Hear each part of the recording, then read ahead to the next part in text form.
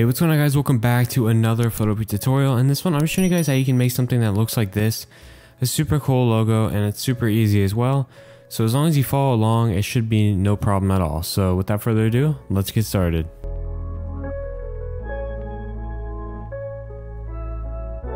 Alright, so the first thing we're going to want to do is make a new project. So go to new project. Make sure the width is 800 and the height is 800 as well.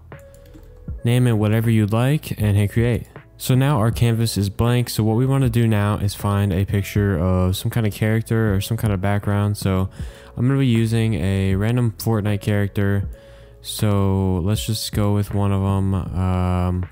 The one I used in this example I showed you at the beginning, it should be somewhere here, so let me just find it.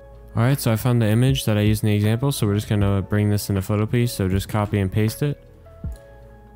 I'm gonna have to edit, free transform it so I can make it a little bit bigger. And don't worry if it's not like extremely good quality, that's not a big deal. This isn't that bad. So about right here is good. Now what I'm gonna do is I'm just gonna get some text and I'm gonna type in a T. So here's my T. I'm gonna change the size to about 800. And the font I like is Edo or Edo, I'm not really sure how to say it, but this one right here. This one looks really nice with what I'm going for, so I'm just going to go with that. Hit that check mark, bring it to the center of your logo. So here it's at the center now, so just double click on it to select it and change the color up here to white. So now we have it as white, and just change the blend mode on it to overlay. So now you can see this.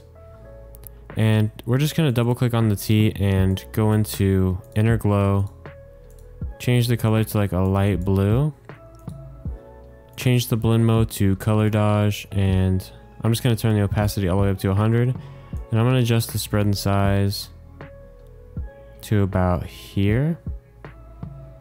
Looks pretty good. Hit OK. Now what I'm going to do is I'm going to duplicate it. And I'm going to click on the bottom one and go up to edit, free transform, and I'm just going to hold shift while I resize it. Turn the opacity down on it. It's kind of hard to tell, but just make it bigger than the top layer. So it's kind of like an outline.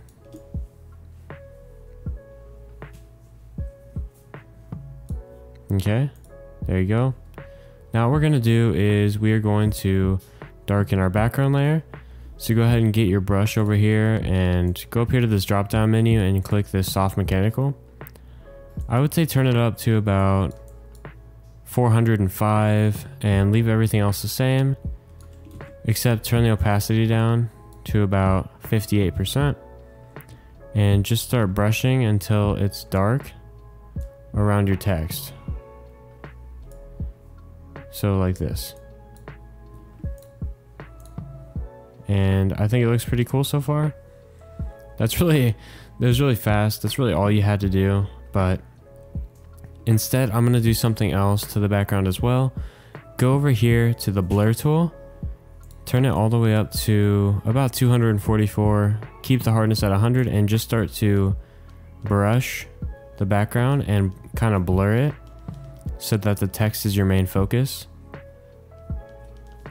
It gives it a nice look. There we go.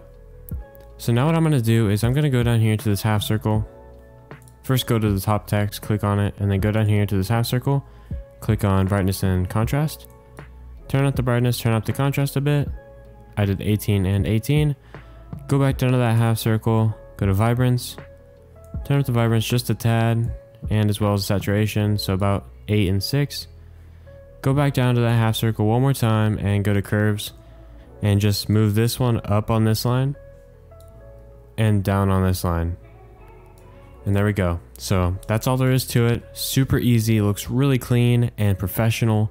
So hopefully this helped you guys. If it did, leave a like and subscribe as always. Turn on notifications, and let's get to 10K, guys. I really hope to get 10K pretty soon, maybe in like 8 months, but we'll see. So thank you so much for watching. I really do appreciate it, and I'll see you guys in the next one. Peace.